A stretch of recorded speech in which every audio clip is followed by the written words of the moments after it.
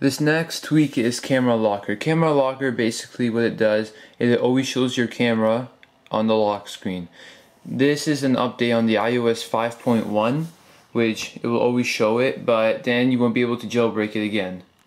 So basically this is for all the people that have iOS 5.0 and lower. So basically you want to go to Cydia and you want to type in this camera locker, and then you want to install it. And this just basically says, like, I'll show you, like, do not update to 5.1, and you will lose your jailbreaks, Cydia, and all your tweaks if you upgrade to 5.1. So don't upgrade, stay on this. If iTunes says you to upgrade, don't upgrade. So basically, just type that in, install it, and then you'll have it. And it's going to be right there. You click on it.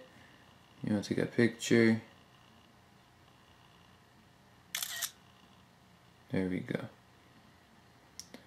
So if you like this video, please like it, comment, and subscribe. Peace out.